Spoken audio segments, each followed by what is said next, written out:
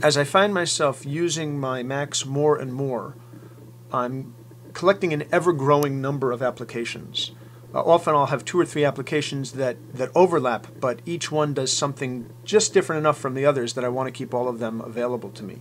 The problem is, increasingly it's difficult to find the application I want and to launch it quickly. I can use the dock, but I'm not finding it the most useful thing in the world, especially when it starts getting really crowded. I've been using LaunchBar for quite a while, and I like it, but it relies very heavily on the keyboard.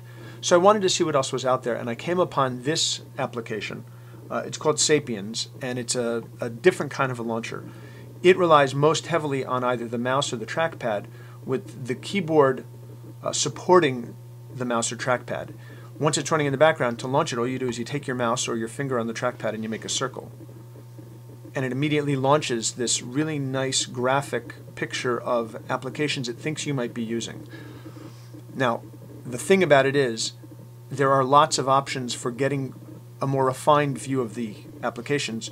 And in fact, as you use the application more, it actually learns what it is that you're most likely to be launching, and it will become increasingly accurate.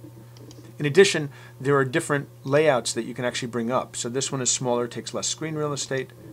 This one gives you 4 different branches of applications. This one gives you 5.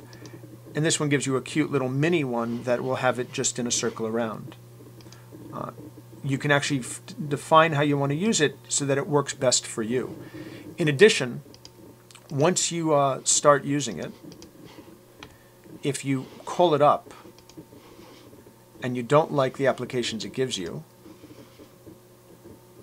you can simply type what it is that you're looking for in the same way you do with LaunchBar.